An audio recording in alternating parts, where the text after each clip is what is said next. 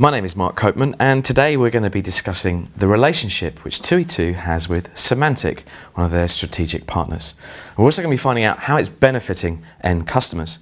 Now, there's no person better to talk this all through than Symantec's EMEA CTO, Darren Thompson, and he joins us live on the line right now. Darren, hi and welcome to the programme. Hi Mark, it's a pleasure to be here. Thanks for having me.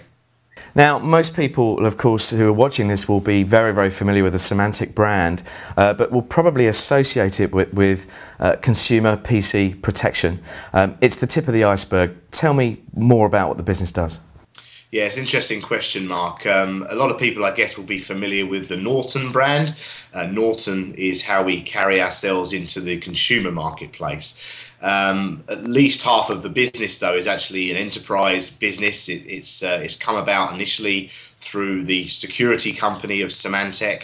As many people will be aware, we've made lots of acquisitions over the years. You know, and 2E2 are definitely there. Thank you so much for taking the time out to talk to us today. I wish you continued success with the relationship.